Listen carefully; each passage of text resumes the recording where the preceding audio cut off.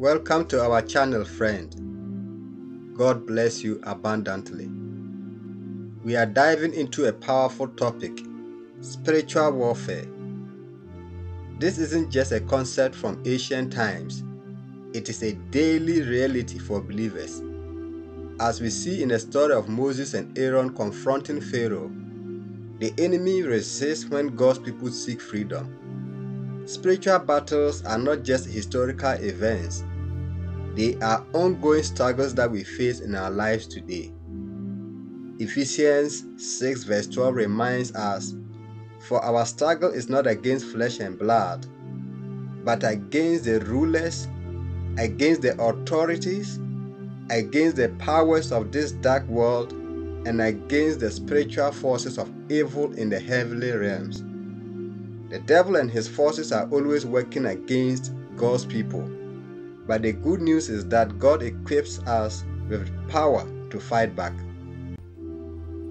We all go through times when we feel oppressed, held captive, or spiritually stuck. The enemy seeks to bind us, much like Pharaoh held the Israelites in bondage. Pharaoh's question, "Who is the Lord that I should obey his voice to let Israel go?" Exodus 5 verse 2 reflects the rebellious nature of the spiritual forces at work against us. They do not recognize God's authority and work to keep us in spiritual chains. You may feel trapped in cycles of sin, depression, anxiety, or other strongholds. But know this: God sees you and He desires to set you free. God wants us to worship Him freely.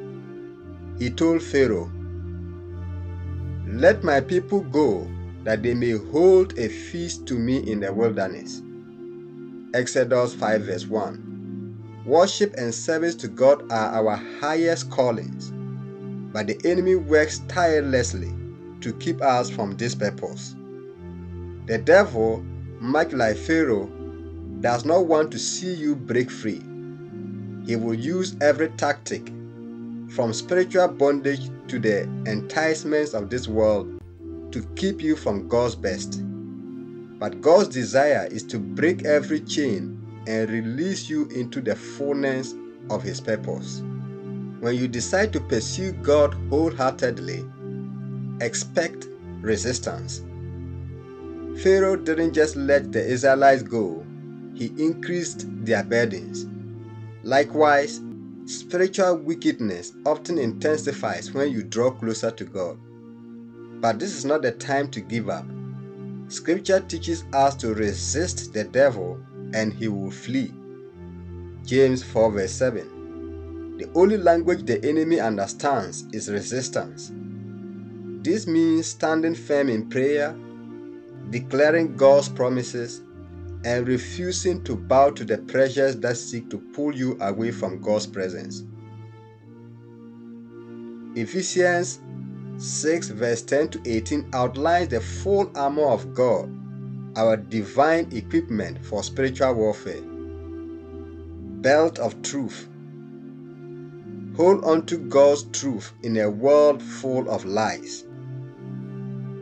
Breastplate of righteousness. Live uprightly, protected by the righteousness of Christ. Shoes of peace. Be ready to share the gospel and walk in peace, even in conflict. Shield of faith. Use your faith to block the enemy's attacks of doubt, fear, and temptation. Helmet of salvation. Guard your mind, knowing that you are saved and secure in Christ. Sword of the Spirit. Wield the word of God. It is your offensive weapon against the lies of the enemy. Prayer. Pray vigilant and pray continually. Prayer is the key that unlocks God's power in your battles. Though the battle is fierce, the outcome is assured. The Lord will humiliate the enemy as He did with Pharaoh. turning his schemes into his downfall. When we bring our struggles to God and stand in faith, God moves mightily on our behalf. As Psalm 124 verse 7 says, "We have escaped like a bird from the snare of the fowlers. The snare is broken, and we have escaped." We serve a God who breaks chains, opens prison doors, and sets captives free. Spiritual warfare is real, but so is the power of God to deliver. No matter what stronghold you are facing, God's power is greater. Today, let us commit to standing firm, putting on the full armor of God, and resisting every tactic of the enemy. The Lord has already won the victory. We just need to stand our ground and claim it in Jesus' name. With this understanding of spiritual warfare, let us pray. Father, in the name of Jesus, I come before you acknowledging that you are my deliverer. I recognize the spiritual battles surrounding me, and I ask for your divine intervention. Break every chain of oppression and set me free from every bondage of the enemy. I declare that no weapon formed against me shall prosper, and every tongue that rises against me in judgment I shall condemn. Thank you, Lord, for setting me free. In Jesus' name. Heavenly Father, I put on the full armor of God today. I gird myself with the belt of truth and put on the breastplate of righteousness. I fit my feet with the readiness of the gospel of peace, and I take up the shield of faith to extinguish all the fiery darts of the enemy. I wear the helmet of salvation and wield the sword of the Spirit, which is your word. Lord, equip me to stand firm against every attack of the enemy in Jesus' name. Lord, strengthen me in the power of your might. Help me to resist the devil and to stand firm in my faith. When I feel weak, remind me that your grace is sufficient. I stand on your promises, believing that you will fight my battles. I declare that I am more than a conqueror through Christ who loves me, in Jesus' name.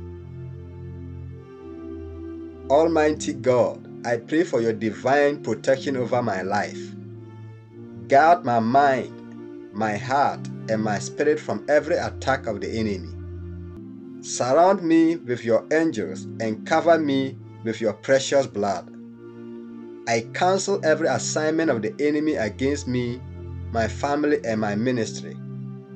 Let your righteous judgment fall upon every force of darkness working against my life, in Jesus' name. Lord, I thank you for the victory that is already mine through Christ Jesus. I declare that I will not be moved by the schemes of the enemy, but I will stand firm, rooted in your word. I speak freedom, deliverance, and breakthrough over my life. Let every chain be broken, and let every yoke be destroyed. I claim the victory, and I give you all the glory, honor, and praise in the mighty name of Jesus. Amen.